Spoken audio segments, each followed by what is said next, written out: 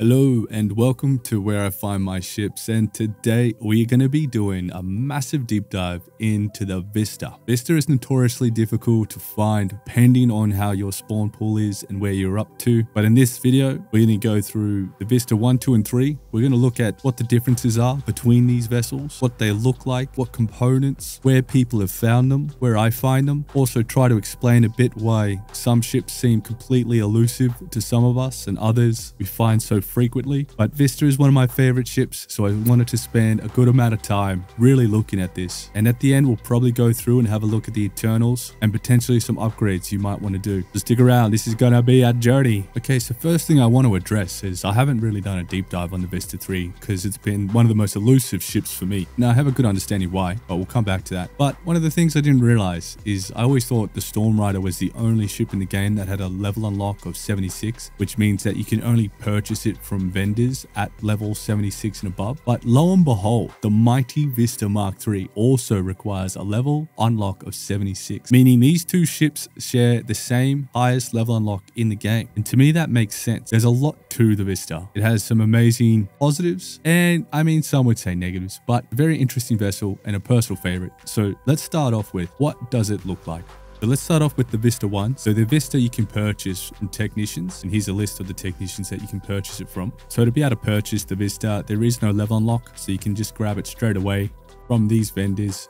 Now do keep in mind that the vendor stock does change, so it will rotate, so it's not always going to be available to purchase, even though it says it should be. Looks like this. This has a very nice white grayish complexion. And then this is the Freestar Vista I. Has a green and light yellowish sort of tinge. Exactly the same. This one I don't believe you can purchase, but you can find out in the wild. And then here we have the UC Vista. So again, has a gray and more black complexion. Exactly the same. This one, again, you'll find out in the wild. I don't believe you'll purchase it. I could be wrong there. Correct me if it is. So that's the Vista I. Now let's look at the Vista IIs. So going with the Vista II that you can purchase. Very similar. There's only a few changes to this, most notably the shield and weapons. Otherwise, for the most part, everything stays the same other than some of the other major components, but we'll get into that in very shortly. Then we have the Freestar Vista II, and this looks awesome. I really like how the Freestar ones look. Got like a light brown goldish color with yellowish components at the top. Very nice again. So this is what the Freestar Vista II looks like. The famous UC Vista II has a bit more of a brighter yellow and again more of a darker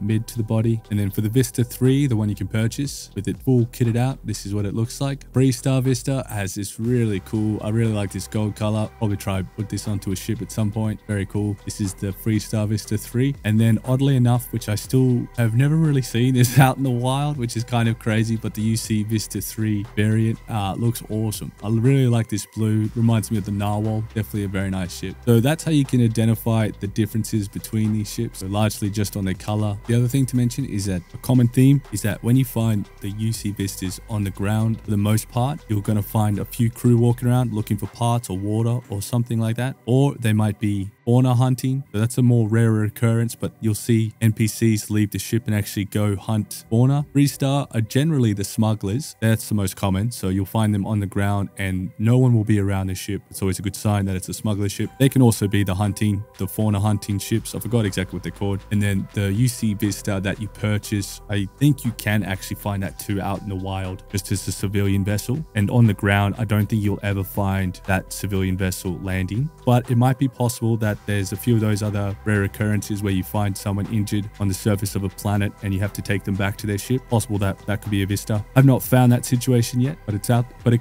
could be possible. So those are going to be your setups. So the Vista I, II, and III, the different factions you will find on planets, on the surfaces under these circumstances for the most part. Quickly note, if you're new, you can always take the smuggler ships. You just have to do a little bit of a trick to that. Covered it so many times at length in other videos. Okay, so here we have a breakdown of the different components that change between the Vista I over here on the left, the Vista II in the middle, the Vista III. So these are the only parts that change between the different ships. So let's have a look at the Vista I. As the 8000 suppressor, which is an EM weapon, the Marauder 114 ANC rapid railgun ×2, and the Blaze P 2GW SX pulse laser turret. Now do note this pulse laser turret also carries on to the Mark II Vista. However, the railgun will change to the Marauder 150N rapid railgun. A very nice ballistic weapon. Then we'll have the Tatsu 500 3200 EM suppressor. So quite a big jump between the cost of these two different EM weapons, you know, 3000 to 20,000. So a big jump there, and quite a big steep jump between the weapons as well, other than the pulse lasers. So the reactor changes. So the Pinch 60 reactor, very basic reactor, and then gets quite a nice upgrade to the Mark II, which also carries on to the Vista III. And just having a quick look at these weapons. So the Vista Mark III, you have the 115 rapid railguns, very nice, very common, very good, solid one. Then we have the Reza 300 MHz SX pulse laser turret, arguably one of the best laser turrets in the game. So yeah, quite a big stark difference between the Vista I weapons to the Vista III. And so for the shields, we started with the Fortress A2 shield generator. Not too bad. Get quite a nice upgrade up to the SG 3000 shield. This sits quite high on the list. And then yeah, so from the SG 3000 shield generator all the way to the 104, which is like one of the top 5 shields. So nice upgrade there. For the grav drive, it starts off and then just increments in its model. So we got the SG 3100, then we go 32, and then 33. And it's same with the Starship design. It just goes rank 1 to 3 to 4. So you can definitely get by with the 3200, but yeah, obviously the 3300 is a nice change. And you can see that the there's quite a big steep price gap between Mark II and Mark III, and yeah, huge between the Mark I and 3. And so the engines, so the Mark I has the X100. Then the Vista II has one X100 and X200, and then the Mark III just has 2 of the X200s. So everything else remains the same. So these are the only parts that change, but just that in itself is quite a big steep difference, particularly when we're looking at a top 5 shield, one of the best lasers, and then the second tier for this class of engine, which you'd probably just go to the X300 straight away just to give it the mobility. What stands out to me the most when looking at all these components is that getting the Vista II is freaking awesome. There's only 60,000 credits difference between the Mark II to the Mark III. And that's really just going to be the engine, grav drive, and a few of the weapons. So this is absolute awesome. So what this means is getting the Vista II, which is probably going to be more accessible to majority of people, and has definitely spawned in my games much more than the Vista III. If you see the Vista II, just take that. This is an awesome setup, which is easily upgraded to meet the Vista III and above. But jumping from the Vista I to the Vista III, there's a value difference of 181,775. So quite a stark difference between Mark I and Mark III, which you'd expect. So that's not too bad in itself. And the other really important thing to note is that there's not too many ships that have different Mark I, II, and III that have such a close bridge between them in terms of components and cost. So the Vista Mark II and III are probably the closest in terms of similarity than any of the other ships in the game that have different versions. So really cool experiment to see this in its format like this. And what this tells us is that the Vista II is insanely good for how early you can get it and for what it is, at least in my opinion. But this is just a quick breakdown of the differences between the Mark I, II, and III, just so you have an idea. Don't know if this will be helpful. Let me know if it is. If you like this kind of breakdown where we show the differences between the ships, let me know. But what we're going to do now is we're going to take a much closer look at the Vista III specifically. Okay, so we're going to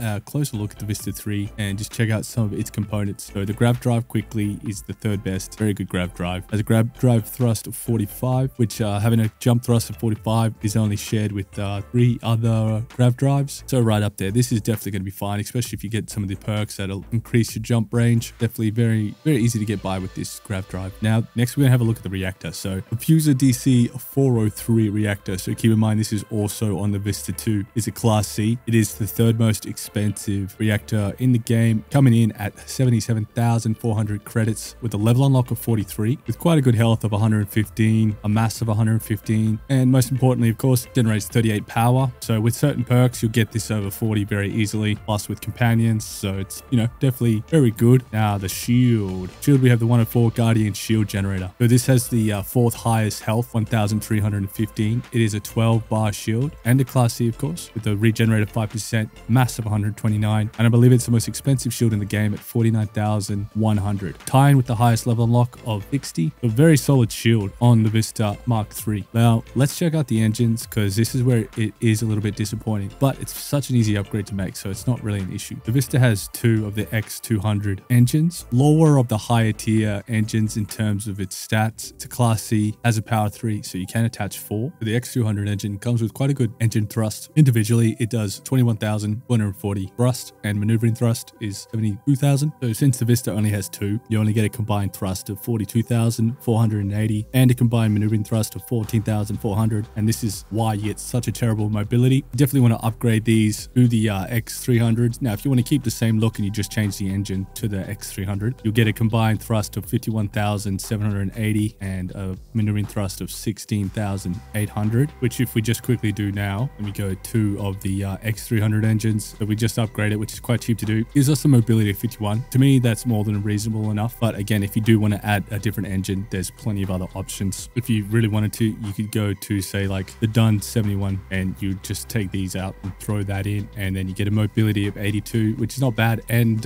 it doesn't look too shabby either, really. You could probably configure them a bit different. But yeah, just some suggestions on the engine there, because that does need upgrading 100%. Okay, so moving on to the weapons. So we got 2 of the Reza 300 PS SX pulse laser turrets. Again, these are the best. Now, it does require a power of 4, so you're only putting 3 of these on. Now, these have a high level unlock of 60 and a high cost of 33,900. And just having the 2 of them on will give you a combined hull damage of 132 and a combined shield damage of 456. Then we have the good old ballistic marauder 115 and railgun, super common ballistic weapon that has a level unlock of 49 and a pretty high cost as well at 37,500. But a high combined, but with 2 of them on, you get a high combined hull damage of 264 and a combined shield damage of 80. And then we have the unusual placement of the EM, which is the Atsu 500 EM suppressor, which ranks quite highly on the suppression list. It is a class B with a level unlock of 12, so quite a low level to unlock this, but it does cost 45,600, making it the second most expensive EM weapon in the game at 45,600, which will do a shield and hull damage of 1 and EM damage of 45. But yeah, it's interesting that they have an EM weapon on that. Not too many of the Mark III ships do come with EM weapons. So the other good thing is it comes with plenty of fuel. You've got 2 of the 700T HE3 tanks, so you probably don't ever need to really get any extra fuel. Give you quite a nice jump range along with your grav drive. So the other thing to worth mentioning is the cargo. So Vista has quite a high cargo for the Class Cs. There's a combined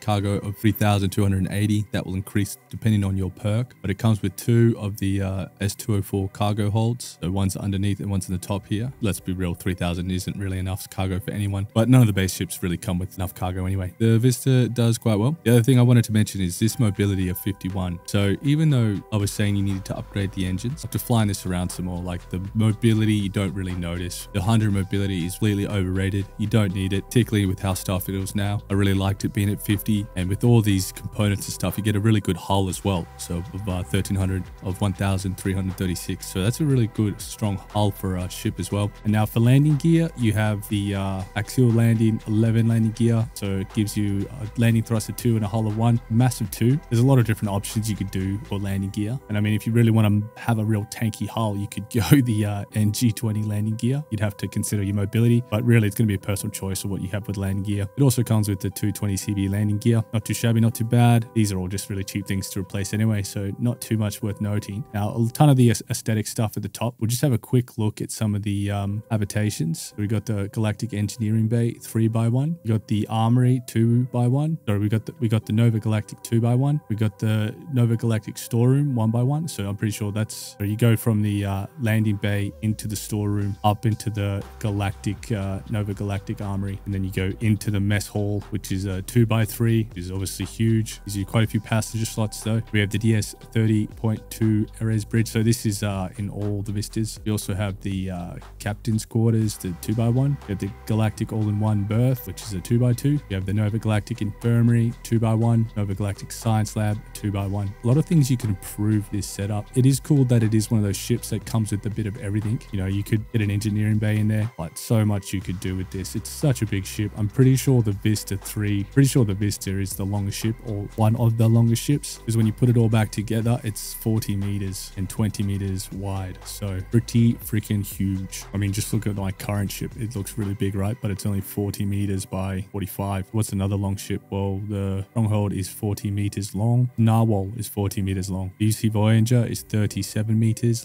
in length. You got the Big Rig, 40 meters. Claymore, 36 meters. So I don't think there's anything really longer than 40 meters as the base ships. I'm pretty sure you hit the limit if you build anything into this that extends its length without mods, of course. So it's just something to keep in mind. Thought that was interesting. Yeah, so what do you need to find the Vista? Well, you can find it in orbit, obviously, but you're going to need your piloting rank 4 to pilot Class C ships as the Mark 1, 2, and 3 of Class C. You want the perk security to be on level 1 at least, so you can open advanced locks, which you will come across if you're looking for it on the ground. because I haven't had much luck finding this ship throughout multiple games, whereas other people are on a different rotation and they'll find the Vista way more common, and they'll say they won't find things like the Autobahn or the Voyager or so forth. But why does it seem that some ships are so elusive? And it's because leaning towards more certainty that there is a much longer duration in spawn pools. In fact, I think it almost goes from game to new game plus. So each different game you will have sort of a defined spawn pool, which can change over time slightly, but for the most part, there's just what seems like near impossible to get certain ships regardless of what you do or where you go. Now, the only caveat to this is that time could be a possible factor of why certain ships, or why we never see certain ships. Because if we're playing Starfield at the same time all the time, there is a game time component to this, then that could be why it's near impossible for us to see certain ships, because we're always playing at the same time, so we're getting the same spawn pools. But at least this is my theory at the moment. I've done multiple chunks of 4 hours where I go to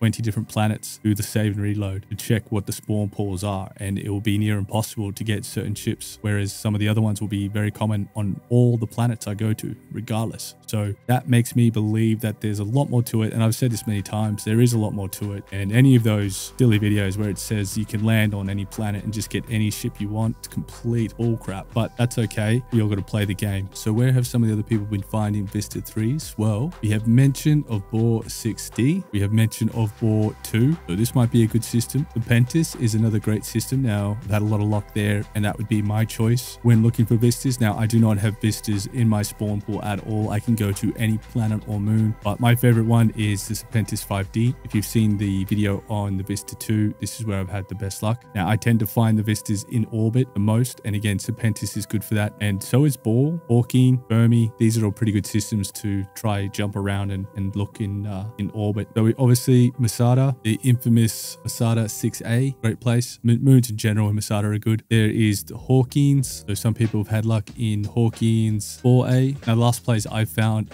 Vista III of all places was on Gamma Volpes 1. These are some places you can look. Let me know if you found a Vista 1, 2, or 3 on any of the planets or moons in Starfield. You can always help someone else with that information. Okay, so we've covered a lot on the Vistas. I'm going to leave it there. I was hoping to do a bit more on this, but it's just a long video already. We'll end it on a free cam view of going through the Vista, just so you have an idea of what the interior is and how it's laid out. But yeah, I hope you got something out of this. If you did, please consider liking and subscribing. It really helps. Peace.